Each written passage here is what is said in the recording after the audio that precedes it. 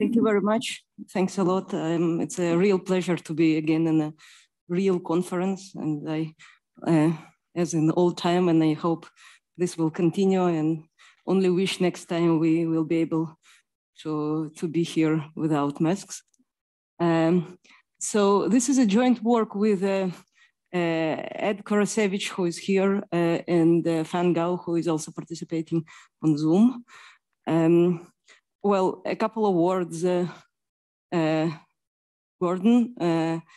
I started reading Gordon's papers before we met back in 2001, and it was really it was a challenge for me. I was a fresh postdoc because every page was packed with original ideals, and it's not like a paper which you go through lightly.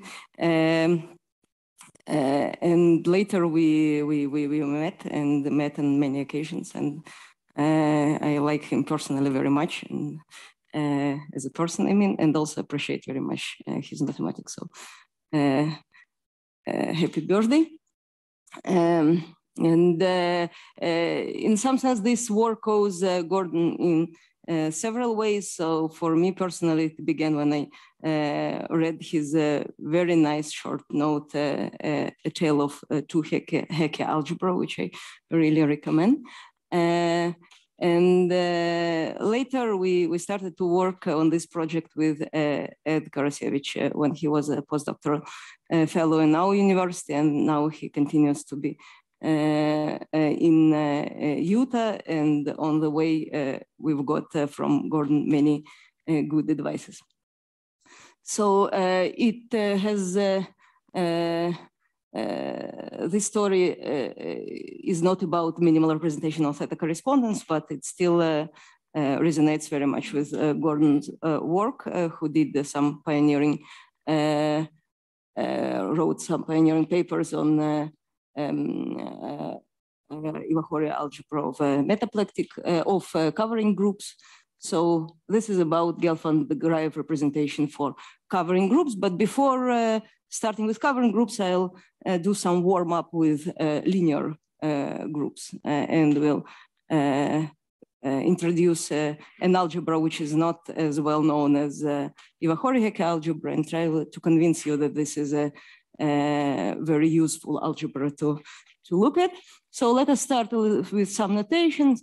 F is standard local non-Archimedean field with ring of integers, maximal ideal, and the residue field of characteristic P. The groups over a finite field will come in, so this Q is important. G is a group of F points of a reductive split linear group with Borel and opposite Borel, and of course a Weil group. Now we denote by Y co-character lattice. This letter will be repeated many times, so this one is better to remember. We have a root system and a set of simple roots.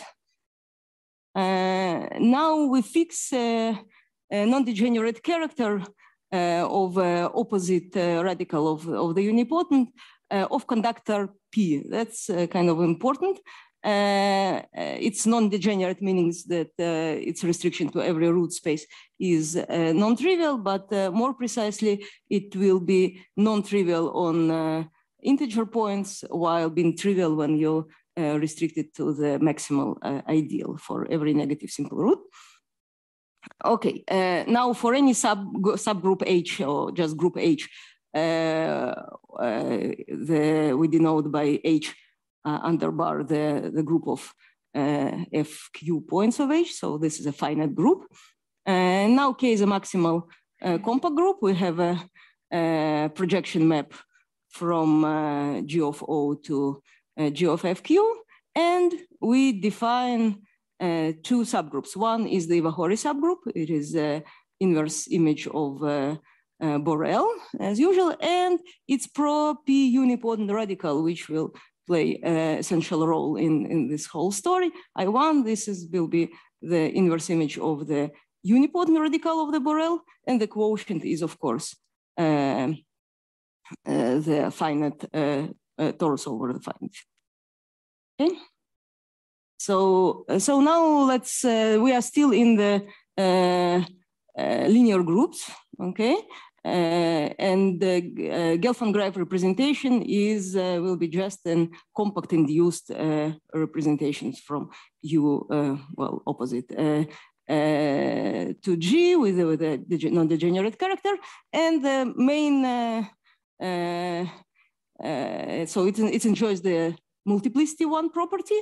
And this is an old theorem of Radiyar-Shalaika that every generic representation is a quotient of this V with multiplicity one, or in other words, for any generic representation, well, any representation, the home of pi into V dual, which is just the non-compact induced, the big induced space, is at most one, okay?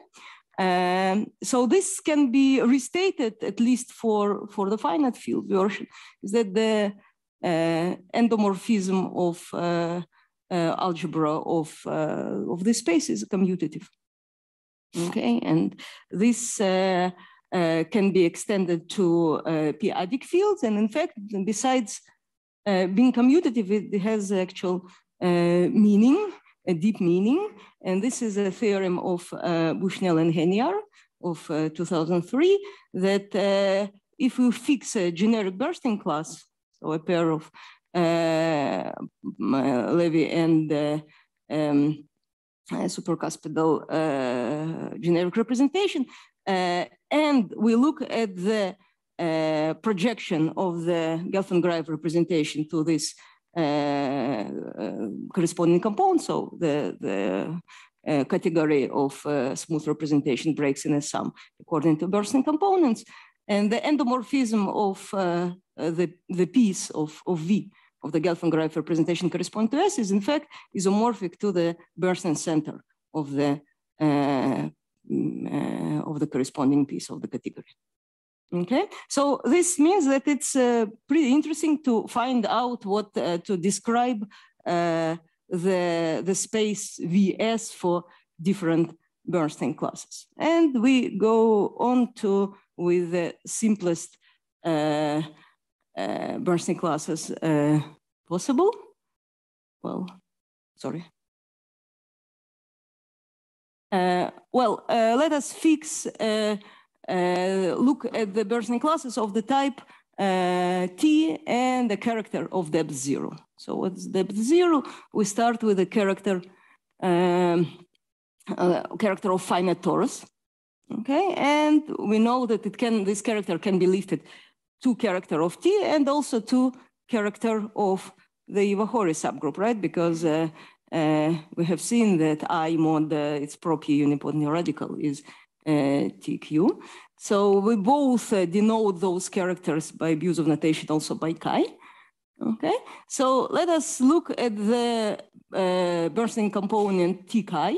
Okay, and this bursting class is described, it has a type corresponding to him, meaning that we can consider a kind of slight generalization of Iwahori-Hecke algebras, algebra of functions of compact support on G mod I, which are both chi invariant with respect to this I. Okay, and then it is known that this piece, that these representations are in fact module, I mean the corresponding piece of the category is isomorphic to the modules of H of this algebra, Hi chi, by taking any representation and looking on its isotypic component, I chi vectors. So now the natural question is how to describe this V I chi as H I chi module. In order to later to understand its endomorphism, let us first see what this module is. So for example, the result which well, I guess it was written in a recent paper of Chen and Savin. Sorry. Yes, that if you take chi to be trivial character, then you describe this theory has already appeared here in Chen's talk, can be written as a tensor product, as an induced module. It's a tensor product of Hi over the finite Hecke algebra, which is defined on the slide, with a one-dimensional sign representation, right? And in particular, the map from HI to VI can be attained by the surjective map from HI to VI can be attained by averaging on the leftover unipotent radical with the character. Okay, but now quite similar result exists for arbitrary chi. I will come to this in a moment. But it's just to capture, to answer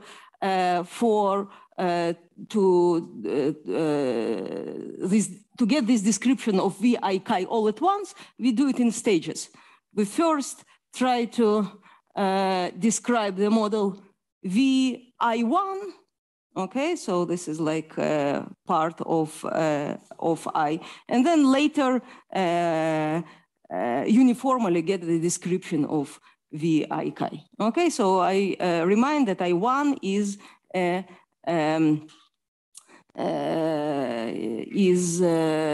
a property unipotent of the Iwahori. Okay, so here's the theorem, which is just, its proof is just a variation of basically the same idea of the proof of Chen and Savin, that so let's just emphasize this VI1 is a module over a new algebra, different algebra, of I1 invariant by invariant function. So this algebra is larger than the Iwahori-Hecke algebra. Now, actually, it has been studied before. It has a name of that sometimes is called tame Iwahori-Hecke algebra, has been studied by Marie-France Venera and also by Whittaker. So it has a kind of similar description like Iwahori, sort of Iwahori-Matsumoto presentation and sort of Bernstein presentation. In any case, more or less with the same tools, it's possible to achieve the following description. The space Gelfand-Graev I1 fixed vectors of Gelfand-Graev is a tensor product as a module over H is the following thing. You first take the space V0, which is a kind of Gelfand-Graev representation over finite field, as you see in induction from a character. Now you take U under bar fixed point, on which acts group, not group algebra, but the space of by U invariant point on this finite group, okay, which is naturally isomorphic to the finite Hecke algebra in this tame Iwahori-Hecke algebra, so just functions supported on K. Okay, so that's the theorem. And now, as a corollary,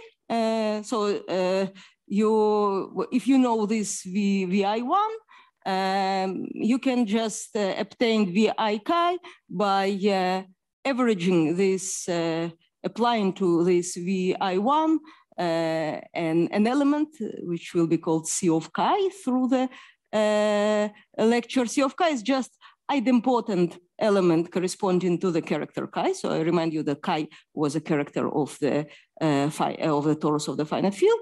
You can average over, take the corresponding idempotent. It lives in group algebra of T, which can be considered as a sub algebra inside this H0 thing, which itself is sub algebra of H. So, it is module over this H averaged by both sides. I mean, when you take this tame algebra H and average it on both sides with C of chi, you get the algebra corresponding to HA chi. In particular, if chi is trivial, then multiplying of CO1 of both sides, you recover Iwahori-Hecke algebra.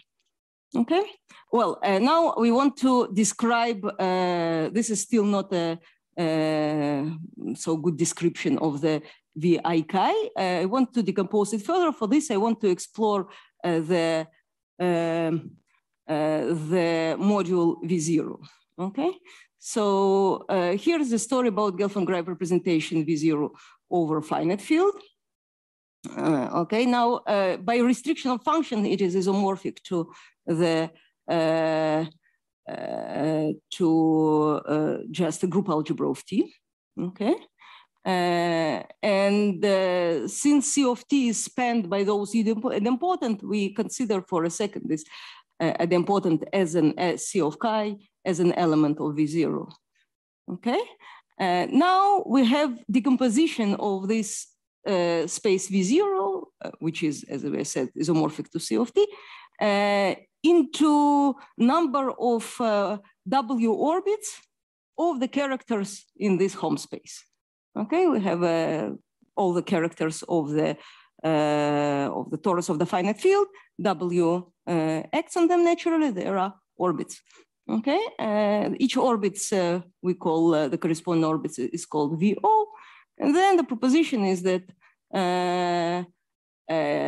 so this V0 is after all a sum over V corresponding to orbit, and each orbit as an H0 module can be written as, again, a tensor product of H0 with over subalgebra corresponding to chi, okay? With some finite dimensional representation. This finite dimensional one-dimensional representation, it is defined in terms of its definition involves Gauss sums. Okay, so hence the corollary is that this VI1 being a tensor product breaks into a sum over the orbits, and taking further averaging of chi, we get description of this VI chi to be to describe it as, again, a tensor product of the algebra HI chi with some one-dimensional representation over subalgebra of the finite Hecke algebra. So this result is not new. It has been in even bigger generality obtained by Mishra and Patnaik. Okay, I just demonstrated the usefulness of this of this tame Hecke algebra. Okay, so now after this warm-up, we shall go to covering groups. Okay, where actually while this algebra was useful in algebraic group, in covering group it just becomes indispensable as far as we see.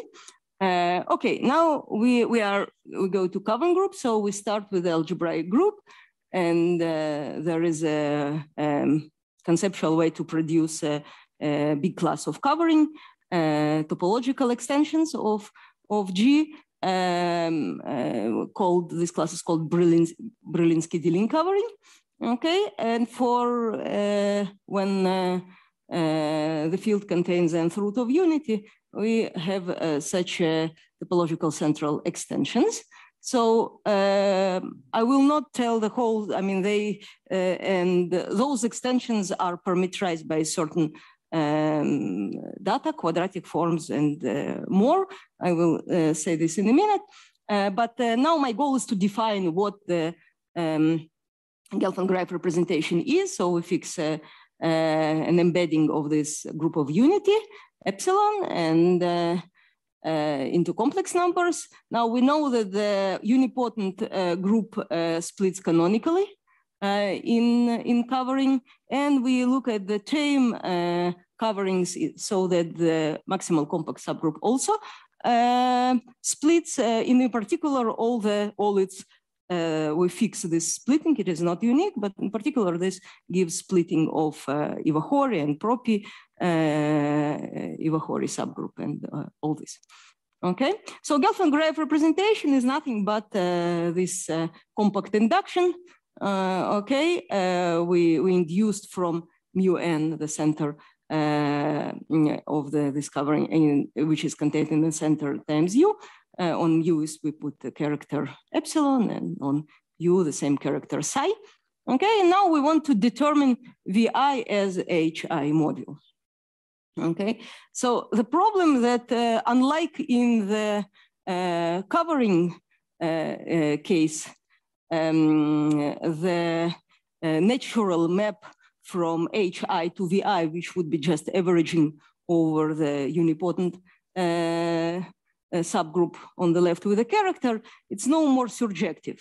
And the reason is that there is a severe restriction on the elements of hi, which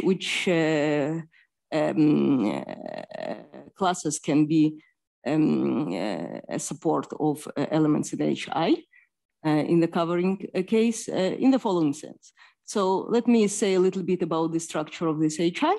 Now the group G bar, it depends on the on certain W invariant quadratic form of co-character lattice. Okay, Z valued one, as I say, W invariant, and corresponds there is corresponding bilinear form BQ, and this defines so-called modified co-character lattice corresponding to this covering, and it is defined as intersection of y and n times y dual, where dual is taken with respect to this bilinear subgroup. So if you haven't seen that before, never mind, it's just a sub-lattice of finite index. And now this algebra hi contains similar to the linear case. It has a finite Hecke algebra, okay, which functions which are supported on K. Here is just the same because K is split, and a commutative algebra, but unlike, which is analog of Bernstein algebra, but unlike in linear case, it is no longer isomorphic to C of y, but C of this smaller lattice.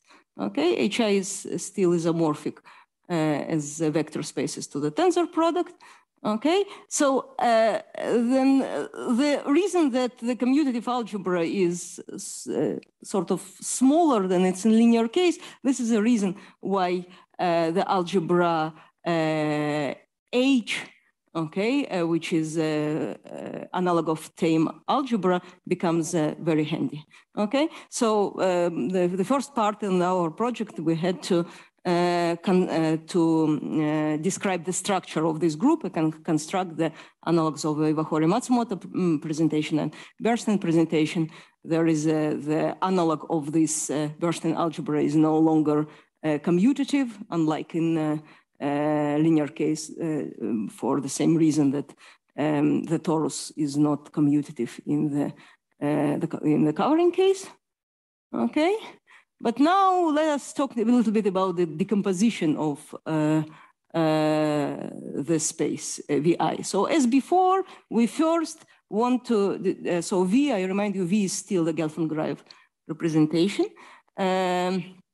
So we first determine what is VI1, meaning I1 fixed vectors of V. And it turns out that basically by the same argument, it just has the same structure as before, and V0 here is a Gelfand-Graev representation over finite field, and H0 is exactly as in the linear case. So since V0 doesn't have to do anything with covering, it's a Gelfand-Graev representation of the finite field, so it still breaks over the orbits. Okay, so I remind you that in linear case, when we further average over C of chi, or in this case, we'll be interested only in CO1, which will get us the Iwahori-fixed vectors. We every time pick just a single orbit of the of those characters. All right, here the situation is a little bit more difficult, and averaging over I will bring us more orbits. So which orbit it will bring? Here is a special feature of covering cases. So after fixing a section for any co-character for any co-character to the torus, okay, it's possible to define a W-equivariant injective map of this quotient y by y bar, which is finite, into the set of the characters. Okay, the definition is using the commutator between and this character is note that these characters are mu n valued. So here is an interplay between n and q. So a priori, characters from T bar to C star are mu q minus 1 valued, all right? But n divides q minus 1, so we have fewer characters.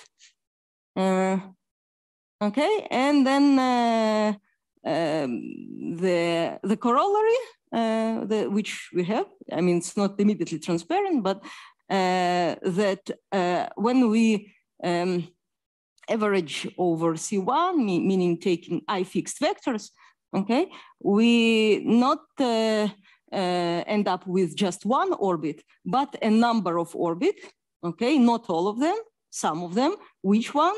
Exactly those orbits in y mod y bar, which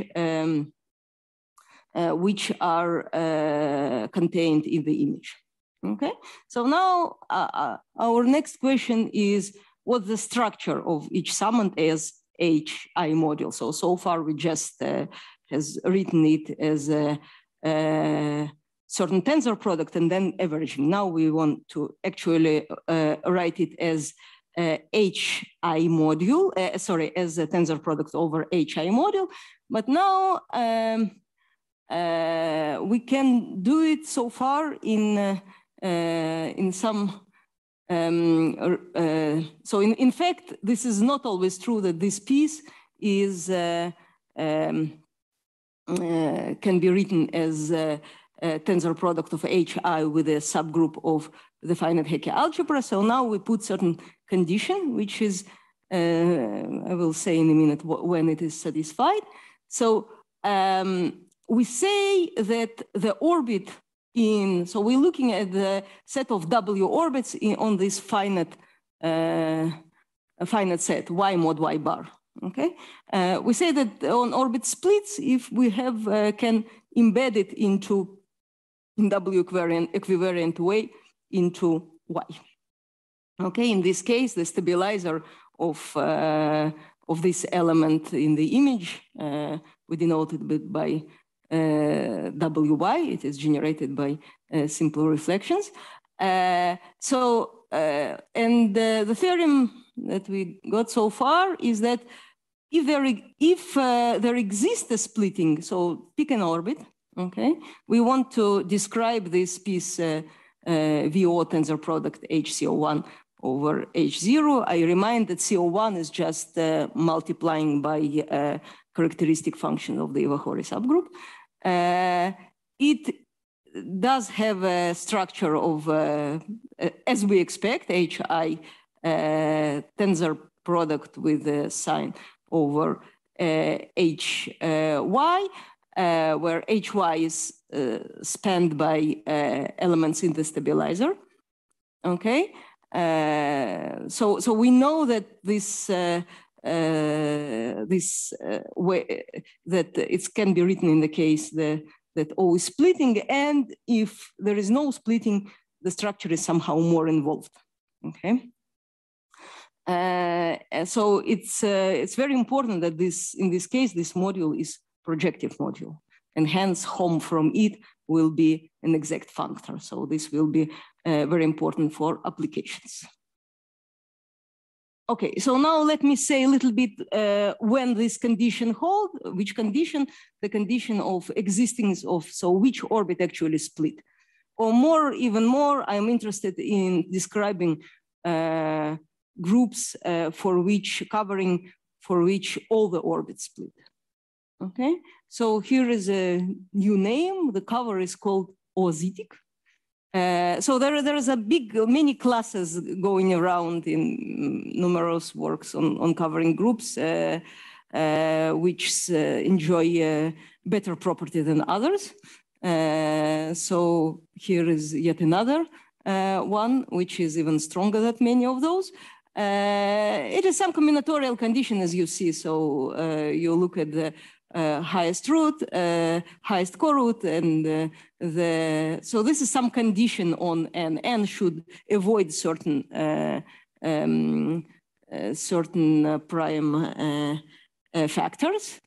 So, and it turns out that this is based on the results of Eric Sommerson, that if you have an oozitic cover, okay, of, so here are more conditions, some simply connected group, and assume that Q of alpha check is 1 for all short roots. If the root system is irreducible, it just means for any short root it is 1. Then every orbit splits. Okay, so and this happens pretty often. So here there are just written for which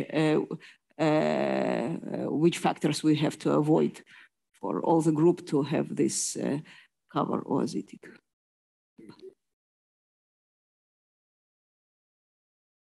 I think alpha check is short.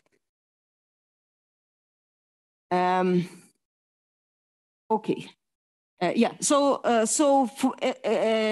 for all these groups, in particular, we have that. Let me, get back to theorem. Yeah, that the VI breaks into sum of modules over, sum over certain orbits. Okay, and each summand has the form HI tensor product with the over subalgebra of finite subalgebra with a sign representation. Okay, so now I'm going to talk a little bit of applications of this result. So they're going to be 4 applications. Hope have time for those. So first of all, it is some 5 or 7 years ago, I already don't remember. Chinta-Gunnells has in their pursuit for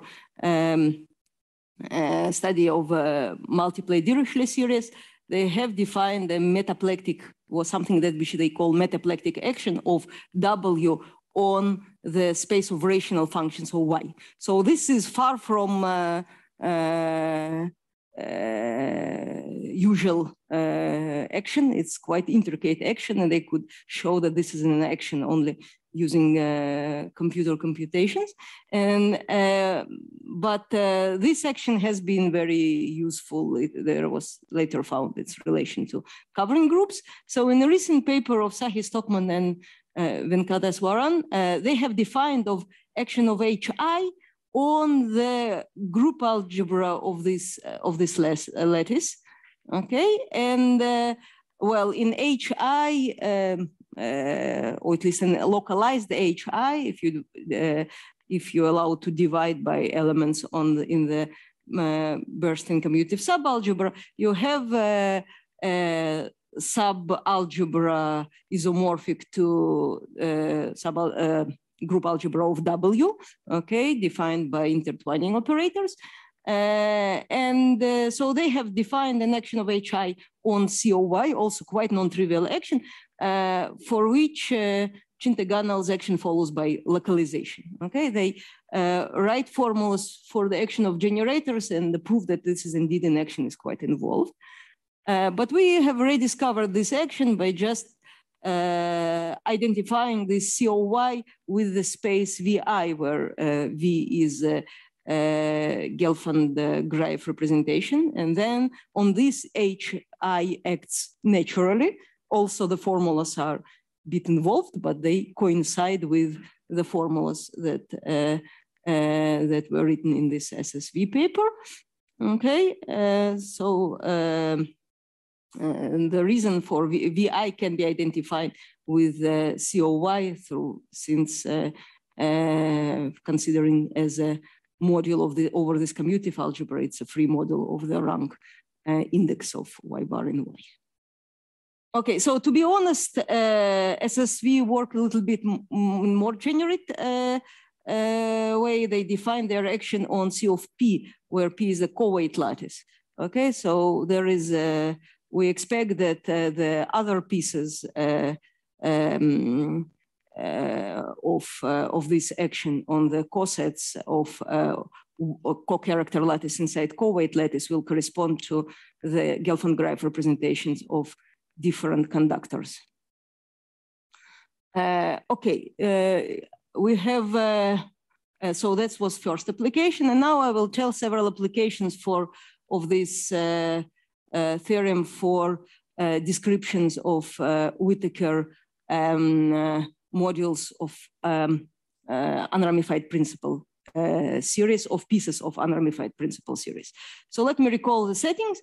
The torus of the covering group is not commutative. It contains a center and it contains some intermediate maximal abelian subgroup, which can be taken as Z of T times T of O. Okay, so starting with any unramified character of the center, by extension E to this maximal abelian subgroup, we define an unramified principal series. Okay, so now we want to know what is, we want to study the space of Whittaker functionals on this principal series. So normally it is one, in the linear case, it's one-dimensional. This is no longer true for covering groups. For covering groups, the uniqueness of this multiplicity one formula fails.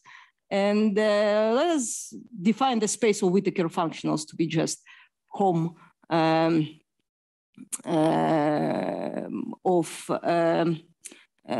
from this home from V to I of chi, which is, since chi is unramified, is just isomorphic to home over HI of I fixed vectors to I fixed vectors of I of chi. And since VI enjoys this decomposition over the orbits, we can write this space as a sum over corresponding orbits. Okay. Now, for any chi, the dimension of the total Whittaker space is no longer 1, but equals to the index of Y bar in Y. But now, when I chi is reducible, this means that there are many pieces, and their sum should sum up to Y over Y bar. So we are interested to find out what are dimension of each piece. Okay, and we look for two cases. First case is regular unramified series. Okay, so we assume that chi is a regular character, and we put some conditions that which has to do with the poles of intertwining operators in that the set of certain special roots, right, sits in simple root. In this case, we know that yet by the argument similar to Rodier that that I of chi, its semi-simplification is sum over representations parameterized by subset of this special set f of chi. Of course, sometimes the set is empty, so then the representation is irreducible. Nothing to do in this case. But assume the set is non-empty. So each piece is basically fixed by its Jacquet functors. Okay, so for example, if this set is everything, then we get just the corresponding piece as a minimal representation. Okay. So then we will compute the dimension of every piece in the following way. We look at the permutation representation of W on this quotient. So it breaks to sum of representations of every orbit. Okay, and for every S, we define this virtual representation. Now, I mean, I will not go through, I mean, we'll not, don't have time to discuss the proof, but the upshot is that for every piece, we can, for every splitting orbit, we can define the dimension of this Whittaker functionals corresponding to orbit O will be just a number, I mean, the product of those characters of these two representations, sigma S, which correspond to pi S, and sigma O, which correspond to O. In particular, when every orbit splits, we know that total dimension of the Whittaker functional of pi S is just the product of sigma S with the permutation representation of W. Okay, so that's another similar description, but in quite different, I mean, maybe similar setting and similar description, but quite different tools, is the case of unitary unramified series. So if we assume that chi is a unitary character, okay, with some mild restriction on the covering or ZT cover of almost simple and simply connected group, then we know that the decomposition of I of the principal series is governed by the R group, okay, which is abelian in this case, chi is unramified, okay, and so there is a certain R group R chi, and every constituent corresponds to representation of this R chi. And then the theorem says that in this case, the dimension of Whittaker space of Whittaker functionals corresponding to a given orbit is again given by just a product of sigma and sigma O. Sigma O is still the permutation representation of W, okay, restricted to R of chi. R of chi is naturally sits inside W. We have to twist zeta by a fixed character of R chi, which has to do with a modular character. So that's third application. In all this application, it's very, very essential that the module VO was projective, and hence this home space is exact. Okay, and the last application I'll talk about, it's a recursive relation for spherical Whittaker function. And for this, I will remind first the linear case. Okay, so we start with when we, this will be description of famous Kastelman-Shalaika formula. If G is a linear group, so that such that the dual group is simply connected, okay, we can consider universal unramified series, and with a normalized spherical vector, which is Cy valued. I remind Y is a co-character lattice. The spherical Cy valued function will be just given by the usual formula. I mean, this is a function on G, but it is U invariant on the left and U psi invariant on the left and K invariant on the right. So it's enough to determine the values for T. So, and after mild normalization, there is very well-known Kastelman-Shalaika formula. And for it holds that this, if we, that the value, so elements Ty is an element of the torus corresponding to a co-character Y. And the value of Ty plus rho equals to the value of W at T rho multiplied by the trace corresponding to of the finite dimensional representation. Vy here, V has nothing to do with Gelfand-Graev representation. It is just highest weight representation of the dual group with dominant character, dominant co-character Y gives rise to the dominant weight of the dual side, right? And Vy is the corresponding representation. So this is a most compact form of the Kastelman-Shalaika formula for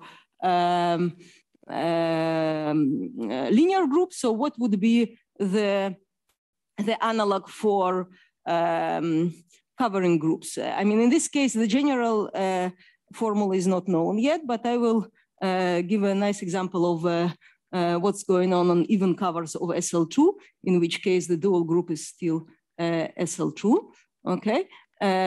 So in this case, the character lattice is just one-dimensional, right? Can be identified with Z, while Y bar is NZ. Note that we are talking about covering of size 2n.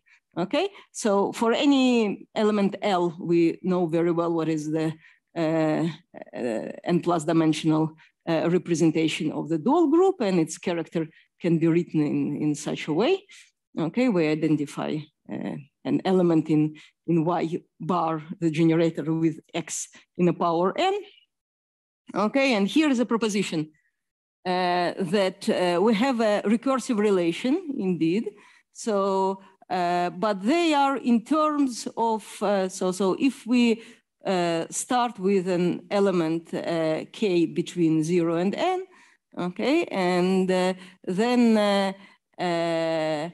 a value of Whittaker functions at the point K plus shifted by an element of the modified lattice L times, like TLN, okay, can be written as a sum of two elements, kind of main sum, which we would expect.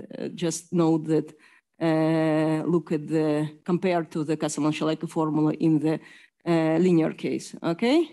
And yet another error term for involving the value of W at an element T n minus K. Here we have an element as a coefficient, we have Gauss sum appearing. So this takes us out of Z algebras in a sense. Okay, and note that those Tk and Tn minus K are actually sit in the same orbit. So below I write exactly what are W orbits of Y over Y bar, depending on, so there is always trivial orbit 0, and there is, I mean, it should be 0 rather 1, right? X in the power 0. And there is an orbit singleton X n over 2, depending on whether n is even or odd. So it might not exist, but generally all the other orbits are of the form xk, xn minus k. So you see that these shifted values of W at k can be expressed as a recursive relation involving the values of Whittaker functions on representative of orbits. Okay, so these are applications of all the story that I told, and here I think I finish.